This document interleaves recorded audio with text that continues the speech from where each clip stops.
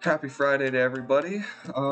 Yeah, just hopped on some Empire side to do a little grinding, test out some more things, and make sure the server and conversions work correctly. Well, my last video covered Web3 and what goes into Web3 and what's the future in the terms of what I see anyway, and how play-to-earn games can work.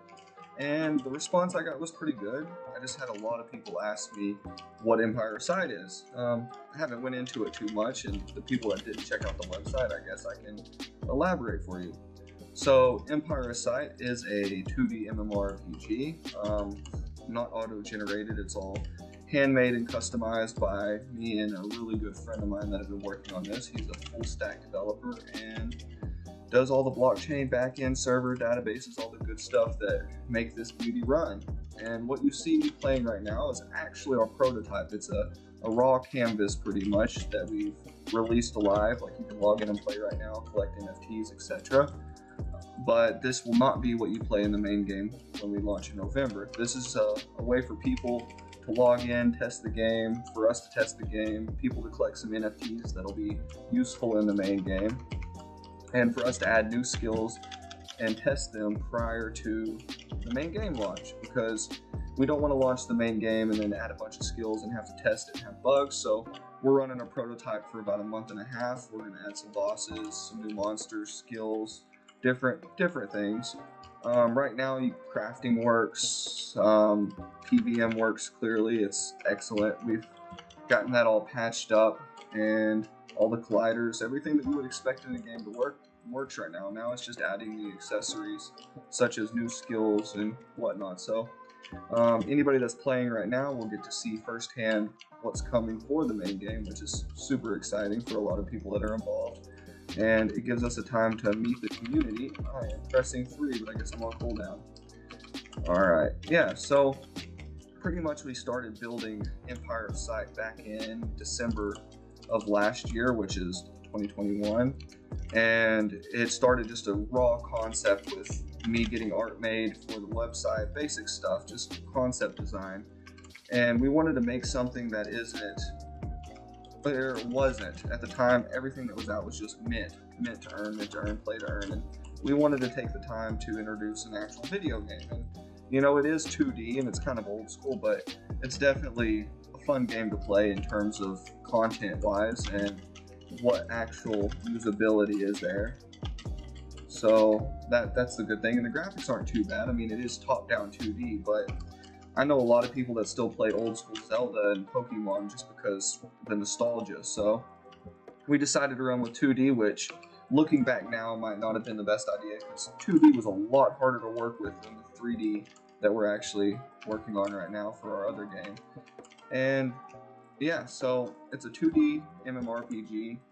We run on currently Ethereum, Binance, AVAX, and Polygon. Hold on.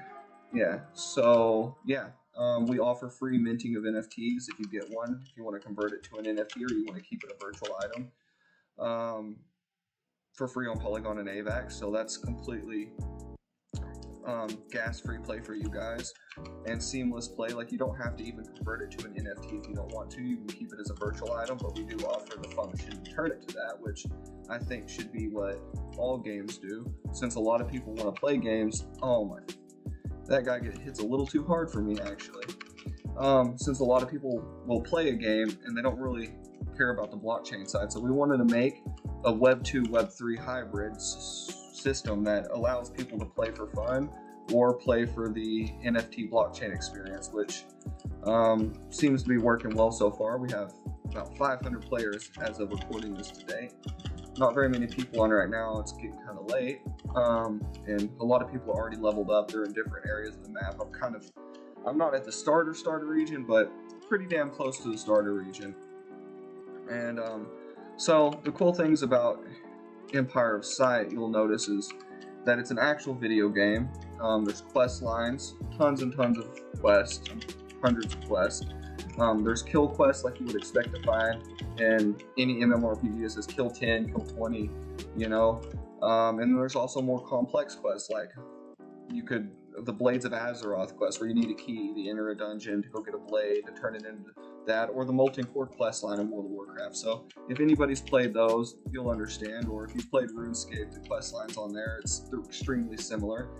And yeah, in the game itself, it was designed mostly for fun. You know, like we're not asking people to mint a hero to play. We're not asking people to buy tokens. Nothing like that. You know, like it's completely, almost 100% decentralized in terms of like a membership allows you to play as much as you want. You know, if you log in and want to play 20 hours a day, you can play 20 hours a day. You don't have to worry about energy. You don't have to worry about having a new NFT every week. Like, you don't have to worry about it. You can just hop on, play the game, and enjoy yourself. You know, and that's what gaming is about. So we're kind of aiming for that. And the main game, every region, there's 8 regions so far. And if you check the Medium article, I'll link in the description. There's 8 regions, all the way from Sunwood, which is the starting region, all the way up to the Neverland. I keep talking about, I'm tired, boys. Neverland, which is like the final raid area, which has tons of dungeons, extremely cool stuff. Bosses, just like all sorts of interesting things, which is like level 77 through 85 zone, with the bosses being level 90. So unlimited amounts of content. Like, I don't see anybody beating the game, like beating the last bosses for as long as I could see, and collecting all the NFTs. I don't see anybody collecting every NFT within the first year, like manually collecting them anyway. Yeah, and each region comes with an Easter egg. So you see this plant right here. In the main game, this plant may have a collider too, but some plants won't have a collider. You can walk through them, and it'll teleport you to somewhere new, or maybe you go to walk against this river, this collider, but you're able to walk through this and it'll teleport you to somewhere new. So we kind of added a lot of hidden stuff that we're not really giving out directions to. You know, there'll be little hints where you talk to an NPC, and NPC will be like, oh, there's a spiky bush to the north, and for some reason it vibrates magically. Just basic stuff like that, and it's a whole new region, whole new area tied to the storyline within the area. Like Easter eggs, you know, like, and people that find those are going to have access, early access anyway, because it'll get leaked eventually, to special NFTs that are only dropped in those areas, which is really interesting because it adds a whole new concept, whole new level up, and it'll kind of let people feel like they discovered something new for the first time, even as the game grows. Like, chances are the Easter egg regions, people won't find them right away. You know, like I've hid them pretty damn well. And yeah, it's a massive game. Sorry guys, I'm kind of into this right now. I haven't played today. I wanted to hop in and level up the character. Yeah, I could have boosted my character, but I felt like the best way to get the feel for the game is to run through and kill, check drop rates, make sure everything is the way it should be, and kind of get a idea of how to improve it. So yeah, I'm running around the forest right now, just killing monsters, and this area is not where I want to be. So we're gonna go a little bit north. The main game is gonna have mining, crafting, smithing, crafting, same concept, cooking, alchemy, all sorts of skills you'll be able to level up.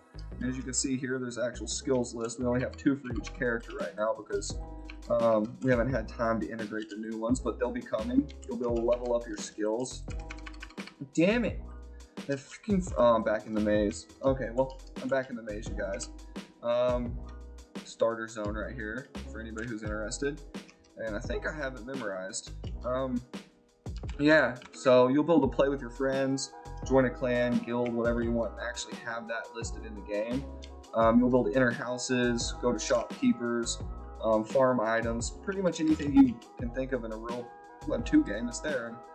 The idea of this was to create something that was playable and enjoyable by anybody. You know, it didn't matter if you were new to Web 3 or you've never heard of Web 3. Like, we wanted to make it in a way that people could play with their friends, and you could bring your friends from Web 2 to play with you, and they wouldn't be like, oh, you want me to spend $200 to play a game? Like, we don't want that, you know? Like, we're offering the first real, nearly free-to-play game that's ever been released on Web 3 that isn't just bullshit.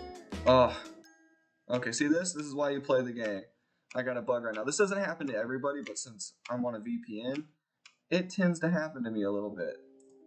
Okay, there we go. But yeah, that's why you play your own game, is to make sure that you are not running with a ton of bugs. And honestly, that doesn't happen to everybody. It's just my VPN sometimes causes delay in the server, but that's good to check, and maybe we can space that out a little bit. And I moved that over. I should have been moving that over. Leave that back here. All right, yeah. So just like any real game, you can play with your friends. You can bring your friends from Web 2 over. It's super cheap. The main game is only going to be $9.99 a month. You know, like, we're not releasing tokens at the start. Like, we may not even ever release tokens. Just depends on how the game goes, and if we have an actual use case for tokens, we'll release them. And it's kind of just comes from passion. Like, we really wanted to create a game that people could play and enjoy with their friends, and hopefully that's what we got here, and hopefully we can get a handful of people on to enjoy it. I personally can't wait to see people play with what we've created. You know, like, that's kind of what I enjoy about it, is like getting to see people enjoy like what I enjoyed making and what my friend Levi enjoyed making. So that's where we're at.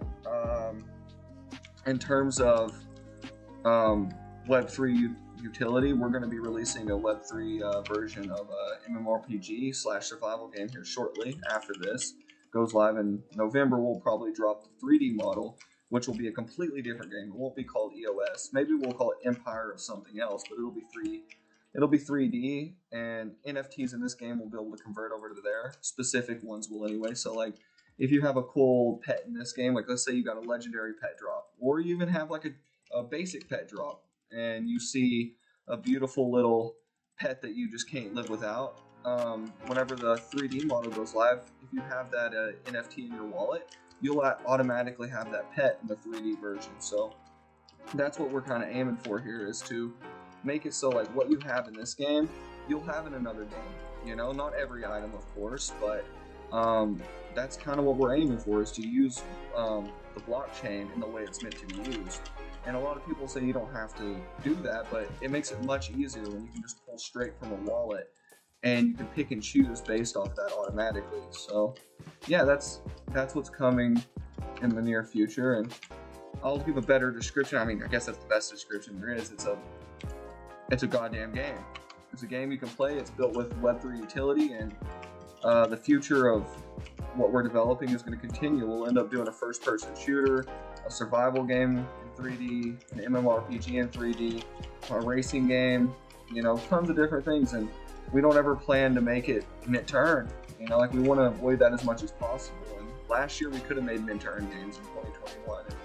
And, probably made a goddamn killing, but we wanted to avoid it as much as possible and just focus on how to live in the future of Web3, which won't be mid-turn.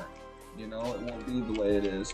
So we're going to keep making games and increasing what's there for users and players, and hopefully we can see you guys online. And I'll probably be making videos quite often. Hopefully the next one I make, I won't be so tired or this late at night, but I felt like saying what's up and posting the video. So I hope you guys can take the time to drop into Discord or Twitter or wherever your home base is at, or you can even shoot me a direct DM here on YouTube, and I'd love to chat you, comments, anything. And I'm sure Levi would too, and the rest of the community. So I'll chat you guys later. I'm gonna go ahead and finish up level 30 here, and maybe I can craft something. I don't have enough gold to craft. I don't think I have enough gold to craft anything. I might have enough to craft something. I'll save that for the... I'm back in the goddamn maze. Alright, I said I was going to get level 30 on this video, but I think I'm going to just log the video off and walk back, because I ran this video to 14 minutes, and I feel like I went in circles. But, yeah, that's about as good as it's going to get today, guys. I'll catch you later, and I hope to chat you soon. Peace. And that was a one-finger piece. That's how tired I am. I didn't even have the power to put up the second one. Ridiculous.